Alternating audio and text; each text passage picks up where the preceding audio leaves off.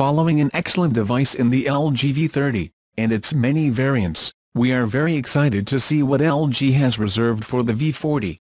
Today, we are getting some new details about this next device. Some specifications, features and even a possible release date of the LG V40 ThinQ have arrived. First, a launch window for the V40. Apparently, LG aims to launch this device at the time of IFA, with sales starting in the country in early October.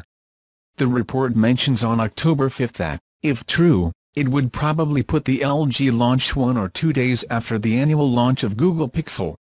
The device will have 20MP, 16MP and 13MP cameras in the back, with a primary, a wide-angle and a telephoto lens. As previously reported, dual front cameras will also be used for 3D facial recognition. In addition, the LG V40 ThinQ will apparently work to improve the screen-body ratio, eliminating bevels to the point that 90% of the front of the device is the screen. In comparison, the LG G7 ThinQ is at approximately 83%, while the LG V30 is at 81%. The LG will implement the non-conventional bevel-less design, but it is not clear exactly what that means.